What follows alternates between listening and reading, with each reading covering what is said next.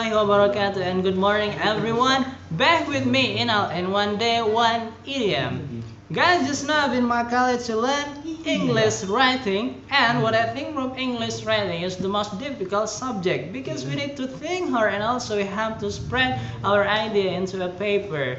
Unfortunately, just now I saw my friend couldn't write anything, and I suggest her that you have to start something.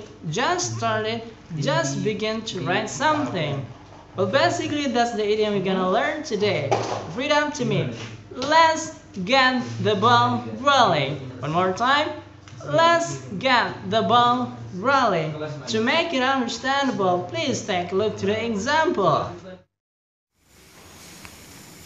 Oh my God! I have been waiting for my teacher for an hour. It's making me bored. You know what? I am doing this cheating. Excuse me.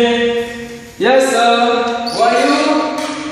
I'm the lecturer. Oh my God, you're my teacher. Where were you, mister? I'm so sorry. I've got a fatality waiting for an hour, you know. Don't be around. Don't be around. Let's start the class now. Let's start the class now. I'm messing up. And let's get the ball rolling.